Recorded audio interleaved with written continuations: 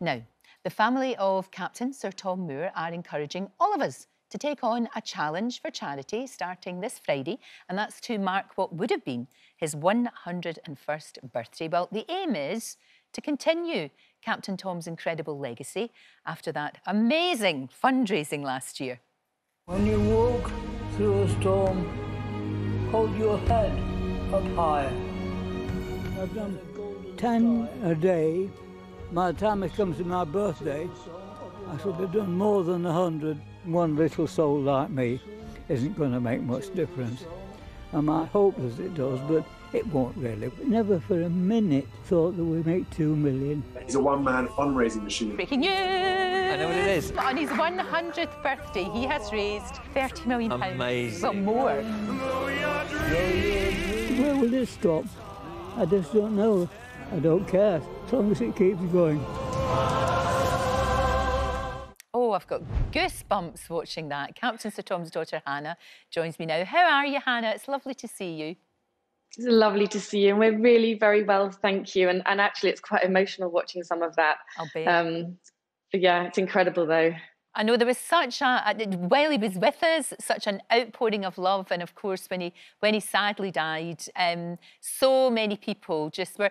It was like losing one of your own. It was really, yeah. I know you very generously shared him with all of us, but it did feel like that. And now we've got a wonderful way to remember him.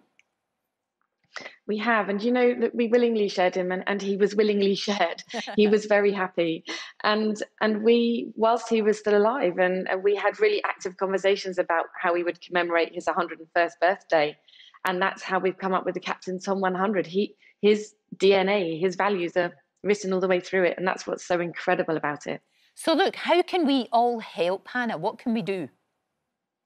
Well, the whole challenge was created to be as inclusive as possible. So it doesn't matter what situation anyone's in. You don't have to be an athlete. Great if you are, but you pick up the number 100 and you challenge yourself. So you create your own challenge around the number 100. 100 sandcastles, 100 jumps, 100 hops, 100 skips, 100 cakes. And you sponsor yourself.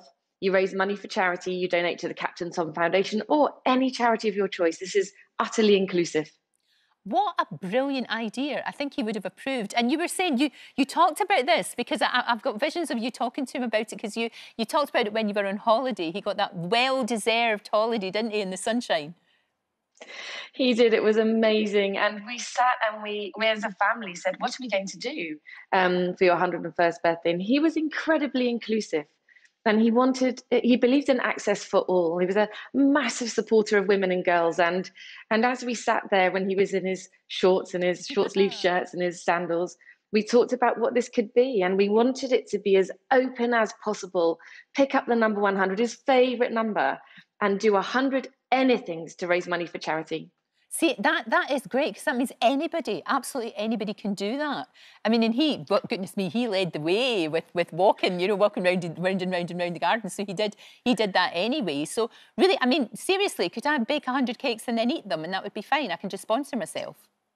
You absolutely can. And somebody else I spoke to has said that they were going to eat 100 cakes, and that would mean they'd have to do 3 cakes per minute whilst they were live on air. So maybe that's your challenge, Lorraine. I could do more than that. That'd be fine. What? See, I love that it can be just something funny and something that you can all do together. You know, now that we're able, it's getting a bit easier to see our families. We can all do these things together. It's great.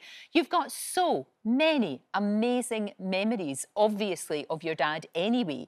But of course, in the past year, you know, up until sadly he died, there's so many. We saw the Queen there. She's back at work. You know, she's incredible. But that moment, and the Queen, she didn't come out that much.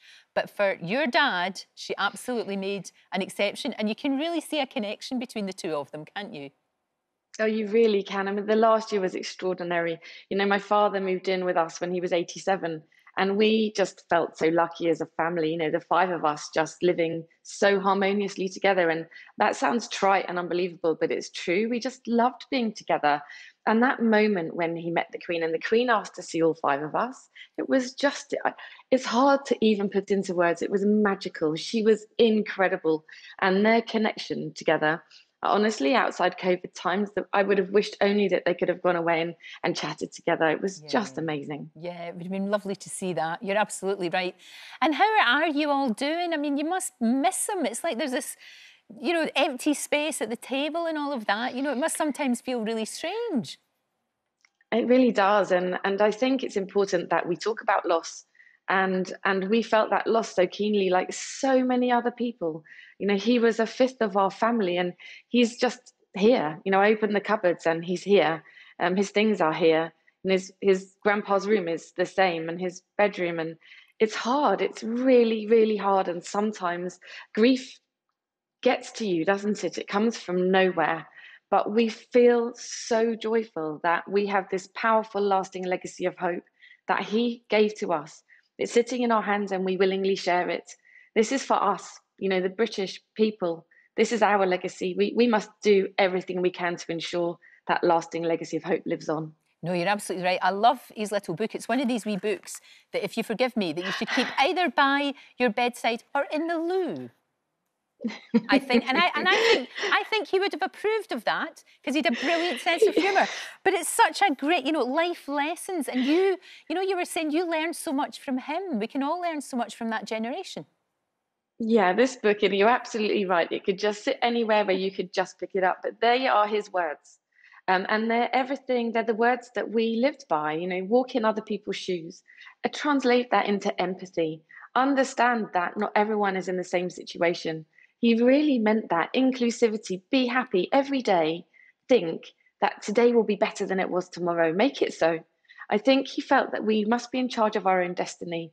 And these just wonderful life lessons just encourage us to think positively and with hope. And you know what else he did as well? He made, especially younger people, realise how important it is to actually talk to that generation, the older generation. We can actually learn. So, I mean, we did. We learned so much from him. And that was really important. I'm sure that's what you missed too, just that wisdom.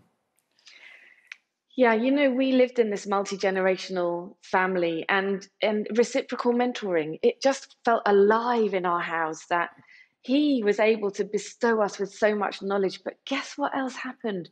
It was the youth teaching him too. Yes. So we lived this kind of magical, it's hard to explain without sounding somehow like we've got something more than anyone else. It wasn't that. It's just that we lived with this translation, this reciprocal mentoring of skills. It was magical to witness the children. They're slightly different for it. And they grew up in an environment where it wasn't all about them. It was about someone who had different needs to them. And it just made everything so incredible. It was powerful in that essence of sharing skills and how important older people are. Well, he was an extraordinary man. We will never forget him. His legacy absolutely lives on, Hannah. And the Captain Tom 100 Challenge starts on Friday, and we can all do our bit. That's what's so good about it. He would have heartily approved of the fact that everybody can take part. Thank you so much. Thank you. Oh, amazing, amazing family. Don't forget, you can watch full episodes of Lorraine on the ITV Hub, and all the best clips, compilations and playlists right here on our channel. Just subscribe now and you'll never miss an upload. Click here to watch another video similar to this one, or click here to head to our channel's homepage to explore all of our exciting videos.